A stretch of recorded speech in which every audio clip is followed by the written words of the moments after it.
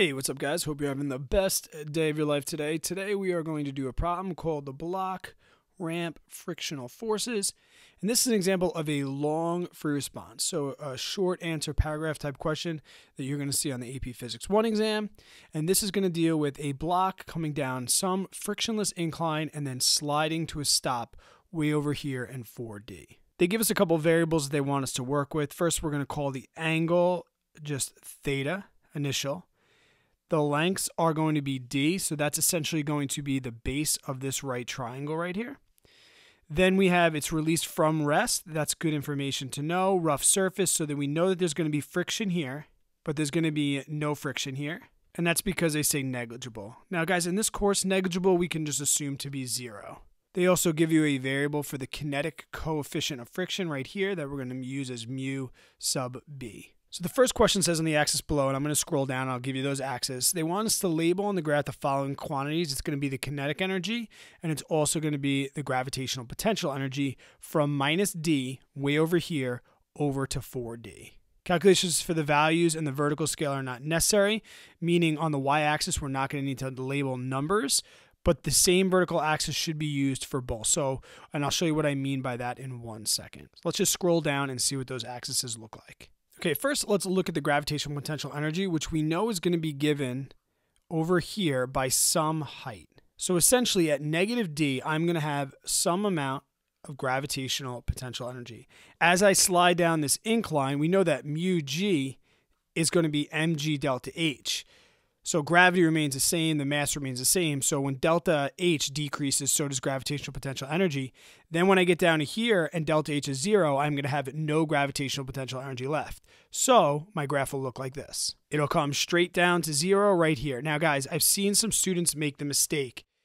They want you to make sure that you also have to graph from 0 all the way out to 4D. It asks you to do so. So you must make sure that you show that there is 0 gravitational potential energy all the way out to 4D. Now, if you're using the same color as the axis, guys, just make it a little thicker. I mean, don't make a scribbly mess, but just make sure that you label this here. And they also wanted you to label the graph. So we say U, G. The other type of energy, as this thing goes down the incline, this gravitational potential energy on the incline is going to be converted into kinetic energy, where right at the bottom, its kinetic energy is going to be its maximum, and it's going to be the identical value of the gravitational potential energy to start. So at D, it had no kinetic energy, but then these switched. So that's what they say. You don't have to label values, but this needs to be on the same line here, and essentially, we're going to have a flip-flop. Now, what happens from 0 out to 4D? Well, friction, the force of friction is going to do work. So work is equal to FD, and the friction force is going to be the thing doing the work here. So we know that the friction force is just mu Fn. So this is going to be the work done by friction. And that's a linear relationship. So friction is going to eat energy in a linear fashion. So when this kinetic energy right here, it's going to start to slow down until it gets to a stop. And at that stop, kinetic energy will be 0. And that's what this graph will look like right here. And we must remember we have to label this, like they asked, kinetic energy. They did not ask for the quantity of work done by the non-conservative friction here. So this right here would be your final answer. All right, guys, so for the next part for B sub I and sub double I, I'm going to put it on the same screen as C here because I'm going to use kind of both of these to relate to one another. But essentially what it's saying now is that I have a new ramp with a new base. And guys, just remember this. If I have a right triangle, and this is theta initial, which is given, if I double the base to here, because of similar triangles, that's going to double the height as well. So if this is H, this is 2H. So by them saying that I have now 2D to come out here, I'm also saying that the height is going to double as well. And that's going to be very, very important. A student is asked to predict whether the final position of the block will be twice as far than when it was released on the original ramp. So when I went on the original ramp, it slid out here to 4D. They're saying, the student's saying, well, if I drop from up here, now it's going to go way out here to 8D. So the student reasons that since the block will be released from a new height, which is twice the height of the original height, the block will have more energy when it reaches the base of the ramp, so it'll slide further to the right surface before stopping at position 8D. So they want to know what, if anything, is correct about this statement And if nothing is correct, just write none. Well, there are two things that are going to be correct here. So the student is right is saying that the new height will be 2h, therefore it will have more energy. And they're also right in saying that this new energy will make it slide to 8d. And for this one, with aspects of student reasoning which are incorrect, nothing is incorrect. So I'll just write nothing here because I'll save some space for part C. So this whole statement is actually correct. And essentially in part C, they just want you to prove it. So let's do so right now. So I know the sum of all the energies are going to have to be equal to 0. So I know that if I have some initial energy minus the work done by non-conservative forces, that must equal 0. So my initial energy equals any work done by non-conservative forces.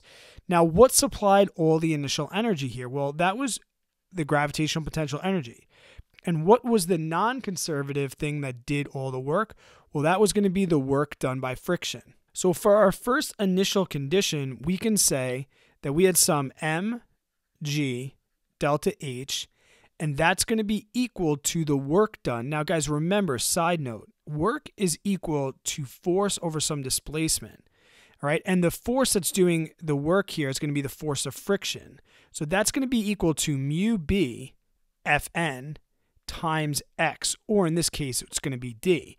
And mu b equal mg, which is Fn, right? Because we have a box that's on a horizontal surface, so we have the force of gravity, which is going to be equal and opposite to the force of the normal, times x.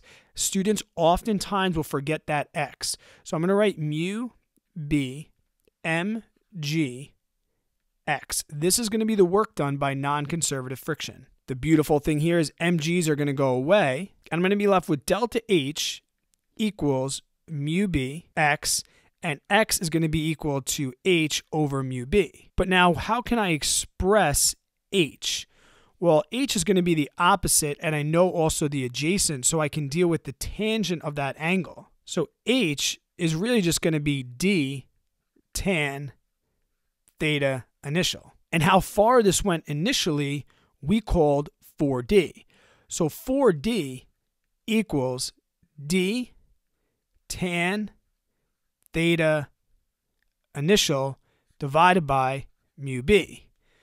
If we cancel this out, we can make an expression that says tan theta initial divided by mu b equals 4. And I'm going to use this expression now when I double the height and the base of this triangle. I'm going to do the exact same thing again. I'll change the color so we don't get confused. Once again, the initial energy is going to be equal to the work done by non-conservative friction. So now we have mg2h is going to be equal to mu b mg x. Now, I'm not sure what this x is going to be, and that's kind of how I'm going to use this to relate it, but I know for sure that this h is going to be doubled. The mg's can go away, so now I'm left with 2h divided by mu b equals x. Now, remember what I called h is d tan theta, so now I'm going to say 2d tan theta initial over mu b equals x. But what did I call tan theta over mu b? I called that 4. So now we have 2d times 4 from right here equals x. So our new x is going to be equal to 8d. That is the proof that when I double the height, I'm going to slide now to 8d. And I know students, there'll be some confusion how I substituted in the same exact h, because they're going to say, well, wasn't it 2d and 2h now? Yeah, essentially, in the second one, if I had 2h and 2d, you see I just divide both sides by 2, and that's how I get that same relationship of h equals d tan theta initial. And in part D, they want you to relate B1 and B2, the statements that you made, and if this supported that information. So for any correct aspects the students made, so here are the 2 correct aspects that the students made. How is the student's reasoning expressed by your mathematical relationship in part C? So we'll have a new height of 2h. We show that by the similar triangles here. it will have more energy. We show that it definitely has more energy. It's going to have 2 MGH at the bottom as opposed to just MGH. And the new energy will make it slide to 8D. We see that it went to D here in the first one, and then it doubled and went to 8D on that one. So that explanation of how you supported those, and you don't have to worry about B2 because there was no incorrect statement. And these same things show that there was no incorrect statements named as students. Guys, I hope this solution helped. If it did, please give the video a thumbs up. If you have any other questions, leave them down in the comments below. Have a great day.